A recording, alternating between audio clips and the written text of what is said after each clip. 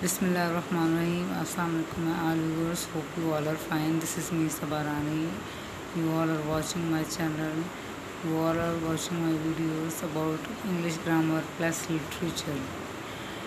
In previous videos I had mentioned about word, alphabet, letter, sentence, paragraph and noun with its types in my videos. In this video I am going to describe about pronoun. So let's get started.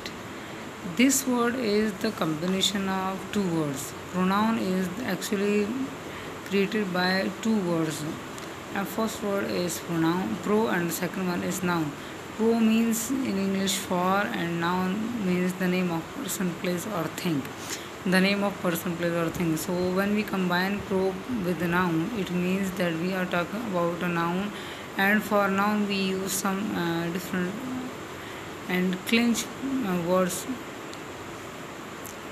The common and clinch definition of the pronoun is a pronoun is a word that is used instead of a noun to avoid unnecessary repetition in a sentence. When we talk about anything or any person or any place, then we skip about the repetition of that one subject's name. So pronoun is giving us opportunity to talk easily.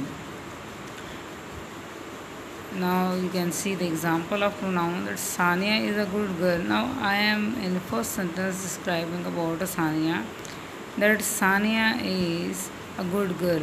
In second sentence I am not mentioning a word Sania. I am using a clinch word to instead of a noun. Sania is the name of person. It means it is a noun. And instead of this noun I used a pronoun. So it makes our speech, it makes our conversation easy. She studies in my class. Sania is a good girl and she studies in my class. So this is a common and clinch way to understand about pronoun. If you like my channel, then subscribe and press the bell icon as well. And also press the like button because it will make me to feel encouragement, and it will make me also to make more videos for all of you. Second, now we will discuss about the kinds of pronoun. There are 12 kinds of pronoun. Little by little I will tell to all of you about pronoun types. First one is subject pronoun. It is used to three persons. Subject pronoun based on three persons. First person will be singular I, and plural will be we. When we talk about first person pronoun, it will be I, and when we talk about a plural condition of first person, then it will be word we.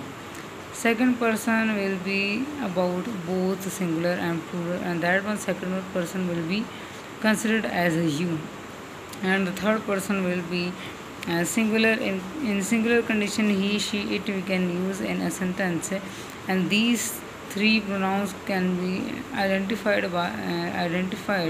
like a third person pronoun. And in plural form we can add a word they as a subjective pronoun. So this was my video about pronoun. Thank you for all watching me, and kindly subscribe. Again I am telling to all of you to encourage me, and also press the bell icon to receive more clinch and best videos. Thank you everyone. Allah Hafiz.